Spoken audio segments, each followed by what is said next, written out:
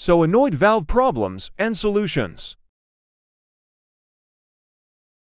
In this video, we will learn various solenoid valve problems and their solutions with troubleshooting steps.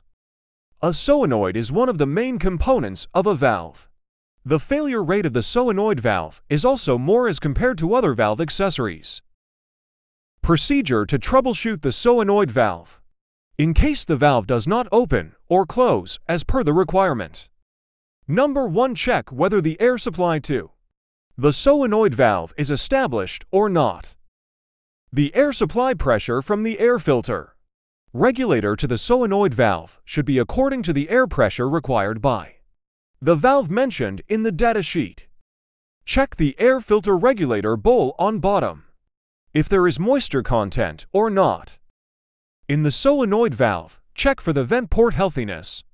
Many times, the vent port is getting choked due to bugs or if the bug arrestor is not installed or due to dirt. Clean the vent port and bug arrestor if found choked. To confirm whether the solenoid valve's vent port is clean or not, operate the solenoid valve manually if the manual latching system is present or give a command through the control system to operate the valve. During the command, valve will do open and close. The air from the vent port should come out with good pressure and good flow, because the actuator's one compartment will empty out its air. Now remove the tubing from the actuator side.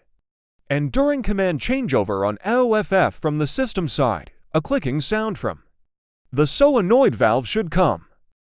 If connections in the junction box are found okay, then check connections in marshalling cabinet. Also, check the fuse healthiness in marshalling cabinet. Replace the fuse with the fuse of the same rating if the fuse is blown. Then take a trial of the solenoid valve. Thanks for watching.